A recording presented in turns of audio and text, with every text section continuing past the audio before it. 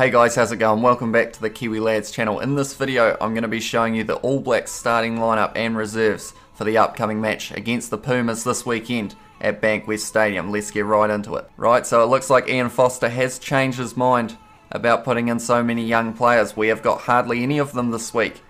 That did appear in the last week's match against the Wallabies that the All Blacks lost 24-22. Right, so we will start with the forwards. We have got number 1, Joe Moody, number 2, Dane Coles, and number 3, Tyrell Lomax. Then we move on to the locks, and we have got Patrick Tuipulotu and also Sam Whitelock.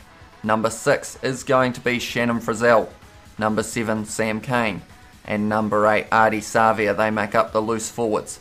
Then we are moving on to number 9. Aaron Smith is back in that number 9 position, replacing TJ Perenara.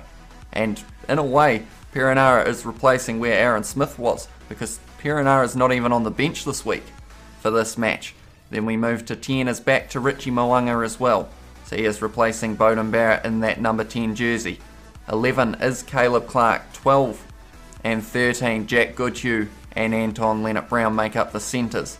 Then we have got 14 will be Geordie Barrett once again on that right wing, and 15 will be his brother Beauden Barrett, and that makes up the starting lineup. Now we move on to the reserves, and they are as follows. We have got number 16 Cody Taylor, number 17 Alex Hodgman, number 18 Nepo Lulala, number 19 Tupou Va'ai, number 20 Hoskin Satutu, 21 is Brad Weber, 22 Rico Ioane, and 23 is Damian McKenzie. Right, so that is the starting lineup and the reserves. Of course, Ofa Tuangafasi is not in the picture at the moment. 3-week suspension for that red card against the Wallabies, so he will be missing the rest of the Tri-Nation, sadly.